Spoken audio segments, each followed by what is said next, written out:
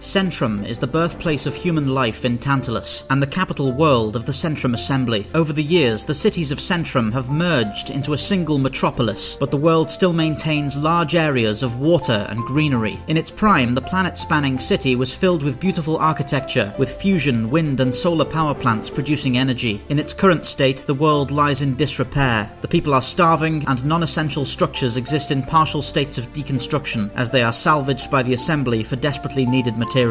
Food riots are common, and a state of destitution has descended upon most of the residential areas. Even the towering arcologies of the Centrum Parliament District have lost much of their past splendour. Centrum is the only naturally habitable planet orbiting the blue star Centrum Solaris. The planet has two small rocky moons named Lysane and Lysara, each of which carry numerous dome cities in similar condition to Centrum City itself. The Centrum system also houses a number of planet-side cities on bodies like Destrum and Corrida, as well as numerous public space stations, such as the now decommissioned Hadamus Gate Forge, the first Driftgate production centre ever constructed.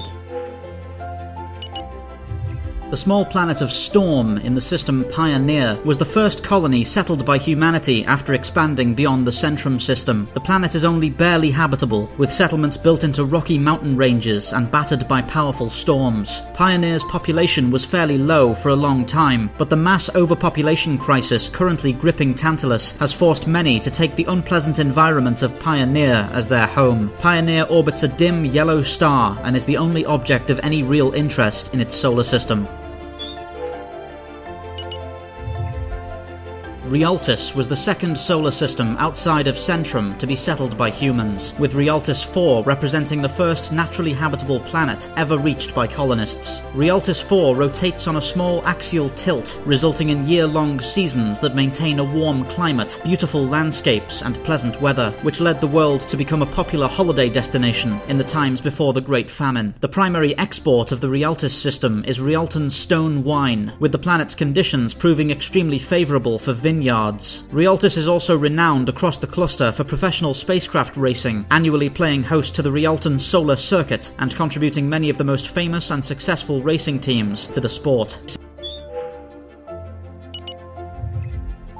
Axios is the second most populous world in Tantalus after Centrum. The planet is covered in large cities, separated by alpine mountain ranges. Axios is famous for its courthouses and universities, generally being considered the centre of academia in Tantalus. Axian cities are dotted with extravagant monuments and statues. Axios is one of the few naturally habitable planets in the Tantalus cluster, and is by far the most prosperous of the early colony worlds. During the Frontier War, the Axios system was heavily fortified to prevent the Frontier Union from spreading deeper into the Centrum Assembly. This resulted in more battles being fought over Axios than in any other location throughout the war. In 0299 PCU, the Frontier Union constructed their first and only dreadnought, the Arashi Sakara, for the express purpose of breaking the Axios blockade. The resulting Fourth Battle of Axios proved to be the bloodiest engagement of the war, ending with the destruction of the Sakara and a costly victory for the Assembly.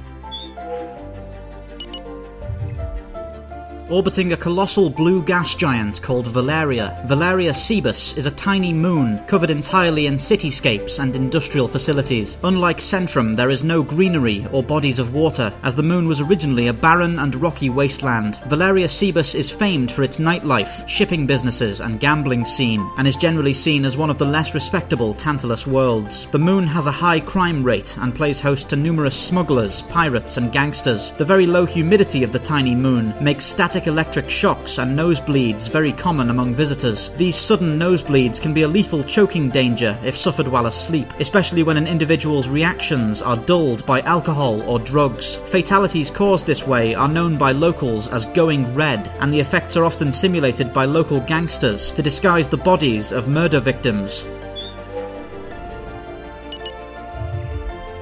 Due to the intense heat of Firewatch's red hypergiant sun, the first exploratory force dispatched to the system could not be sent via Driftgate, as the innate inaccuracy of single-gate travel and the size of the star would make it almost impossible to target the area of safe space without overshooting and being disintegrated by the star. Instead, a huge exploratory platform called the Wanderer was built and sent on an almost 6-year voyage to the Firewatch system, using only drift drives, the single longest journey undertaken by humans. humans. Upon arrival, the ship spent a further year constructing a drift gate to connect the system to the rest of Tantalus. Firewatch is brightly visible from anywhere in Tantalus and features some of the most lucrative drift mines and industrial colonies in the cluster. The system is famed for its metals, unconventional artwork, and potent Firewatch whiskey. Following the colonization of Firewatch, the system became something of a cultural project within the Centrum Assembly, with the retired Wanderer being converted into an orbital museum, the earliest colonists being celebrated as public figures, and vast amounts of funding being poured into the development of the Firewatch 2 colony. This led to significant unrest within the Frontier Union, who had long suffered due to critically limited resources and living space on their worlds, only to see the new Firewatch colony given such obvious favoritism. This unrest eventually led to a bombing attack on the Wanderer Museum, which destroyed the facility and caused lethal debris strikes on the surface of Firewatch 2, the first in a number of crises that would eventually grow into the Frontier War.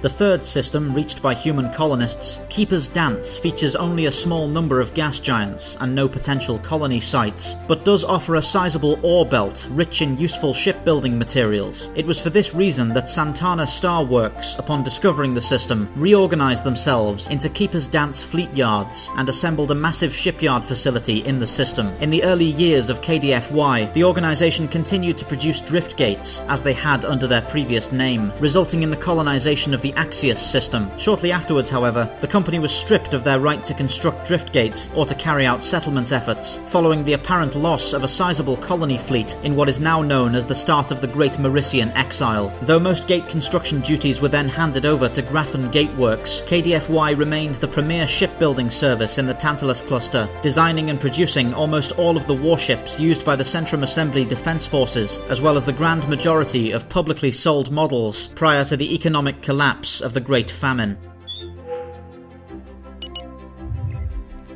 Home to the heavily terraformed and resource-laden ice planet of Vidara 5, the Vidara system was settled primarily because of the massive drift deposits present on the system's worlds and within its asteroid belts. Following the collapse of the KDFY gate-building division, most drift gate construction was handled by Grafton Gateworks. Upon reaching Vidara and claiming its resource deposits, Grafton Gateworks established the Vidara Gate Forge, the largest and most advanced gate-building facility ever constructed, whose assembly yards would later produce gates for every system in the Frontier Union and large portions of the Centrum Assembly.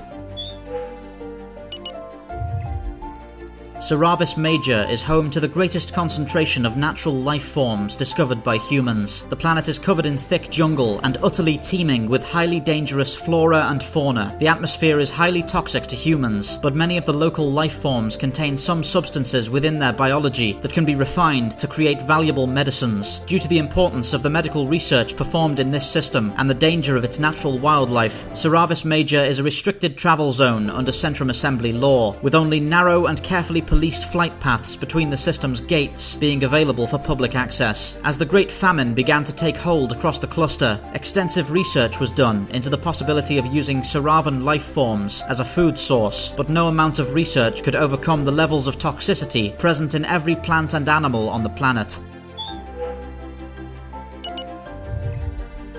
As the farthest system from the centre of Tantalus, Cardaeus Brink is largely untouched by the brightness of the cluster, and itself features only a dim red dwarf star. For this reason, the system was claimed as a construction site for massive space telescopes and other observatory stations intended to examine stars beyond the Tantalus cluster. The system features only a few rocky dwarf planets, but plays host to a number of stations, most famous of which is the sophisticated Carina Observatory, housing the most powerful telescope and scanning system ever constructed. Close to the system's only gate, Cardaeus Terminal was constructed as a large spaceborne settlement and research facility for science teams working on the system's bases. In 0301 PCU, while working on Carina Observatory, renowned astrophysicist Dr. Sadavar Edric was the first to report the appearance of the mysterious nebula known as CDC 41 Gamma. In the time since, Cardaeus Terminal has been placed under his direct control and renamed Gatehouse Station. For the last 4 years, Gatehouse Station has served as the construction site for the massive Edric's Gate and the staging ground for the exploratory fleet that will set out to CDC 41 Gamma in search of new worlds and resources.